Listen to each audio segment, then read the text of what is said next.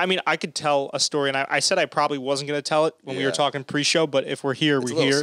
I liked your story. It's a little scary. So there was one night, and the reason I didn't want to tell this story is because I like to have my stories have a big setup to them, a backdrop. But this one doesn't really have a backdrop. Right. You don't get any of the scary story tropes with this one, where it's like, oh, I was down in my kitchen getting a midnight snack, and I felt uneasy, and something was there. No, I was like watching just a normal night, my iPod or some whatever shit I had at the time. That night prior was just like, all right.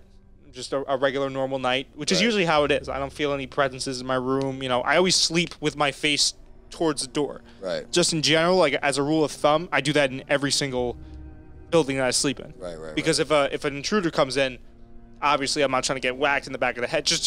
That might just be me being paranoid, but it's what I do anyway. That's good, yeah. This time I'd actually been my head was I was towards the wall, and I was going like this, and I had my phone up like this, and I'm watching, and I'm slowly falling asleep. And again, on the cusp of sleep, all of a sudden, dozing off, all of a sudden, and I'm going to try to do my best ASMR for the listeners here, out of nowhere, like very crisp, like someone had leaned over and whispered into my ear. I just hear, Jacob. That scared the living shit out of me. Yeah, that's tough. I kind of like seizured in my bed, stood up, looked around. I even turned on the lights.